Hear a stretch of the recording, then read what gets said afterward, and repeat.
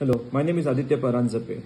I'm an associate professor of Aerospace Engineering at Monash University in Melbourne, Australia.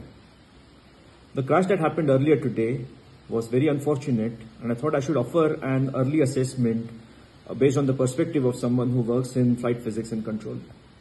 I'll add the caveat that it's still early days. We don't have a lot of data yet.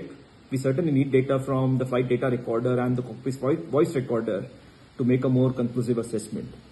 But we do have some early evidence in the form of a video of the last moments and some early data from the site flight radar.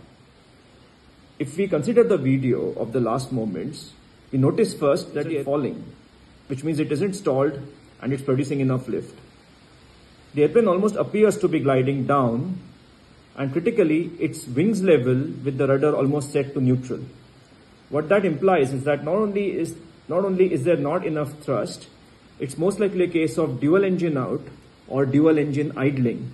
It's difficult to say which of the two it is at the moment. I should add here that airplanes are configured to climb out with just one engine operational. It's a standard maneuver known as a one engine out climb.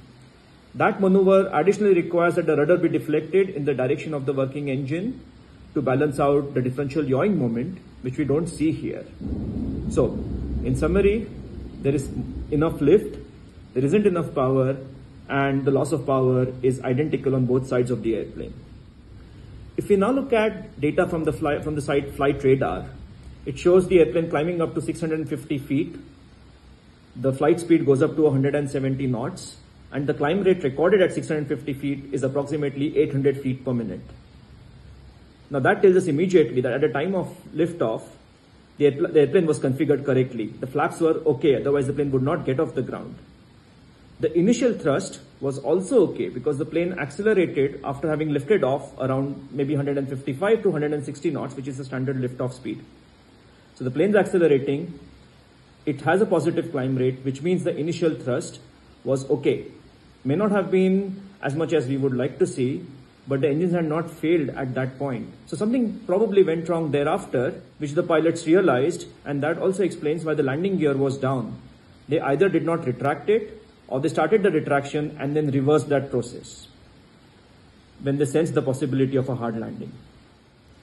So, in summary, what we see from flight radar is that the airplane's configuration initially was most likely okay. The engine was most likely functioning properly. Both engines were functioning properly, at least for a good part of the takeoff. And whatever went wrong after the airplane had lifted off the ground. And thereafter we see from the videos of the last moment that most likely we had a dual engine out situation.